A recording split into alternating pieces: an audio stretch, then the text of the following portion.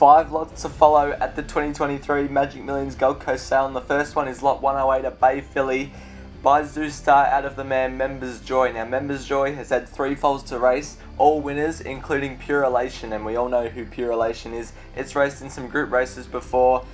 This horse has a lot of power, especially in its hind quarter, so I think 1200 to 1400 will be this horse's best distance. It should be going for a fair bit of money because the mum's proven and it looks a treat. It walks a treat as well. It strides out well. It's nice and balanced in between, like its legs and all that. So this horse, definitely one to follow. It's out of New Haven Park and they usually don't put a foot wrong. So I'm happy to put this horse in my 5 lots to follow at the 2023 Magic Millions Gold Coast sale. Lot 253 is from Yearling Park and it's a Bay Filly by I'm Invincible out of the mare Precious Memories. Now this horse's pedigree, Precious Memories, has had 1 foal to race. Its name was Biographer.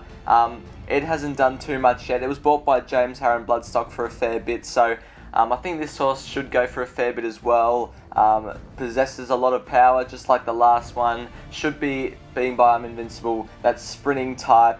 And it should be winning some races. I had it marked very highly in my rating system and I think it's one to follow at this year's Magic Millions sale. Lot 269 is from Newgate Farm by I'm Invincible out of the mare Quench the Thirst. It's a bay colt, and I think this horse has the best walk out of all of them at the sale.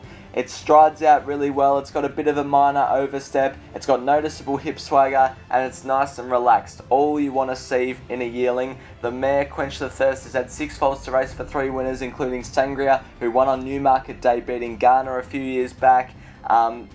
It's not the most athletic type, so I might go for less of a price tag than what I think it's valued at, but I still think it's one to follow considering that I think it's got the best walk and it should be getting around that short course distance and winning some races.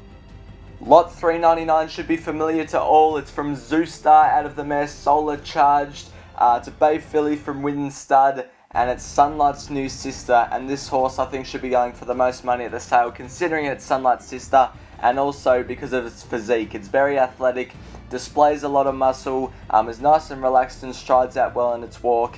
Yeah, it'll be going for a lot of money and it'll definitely be winning some group races, no doubt about that, so one to follow. Lot 682 is a bay colt by Zoostar out of the mare Breakfast in Bed from Segano Stud this time, and this horse should be surpassing the $1 million mark as well because Breakfast in Bed, the mare's produced 3 foals to race, all winners including Group 1 winner King's Legacy, so this horse should be going for a fair bit of money. I loved its picture, its yearling picture.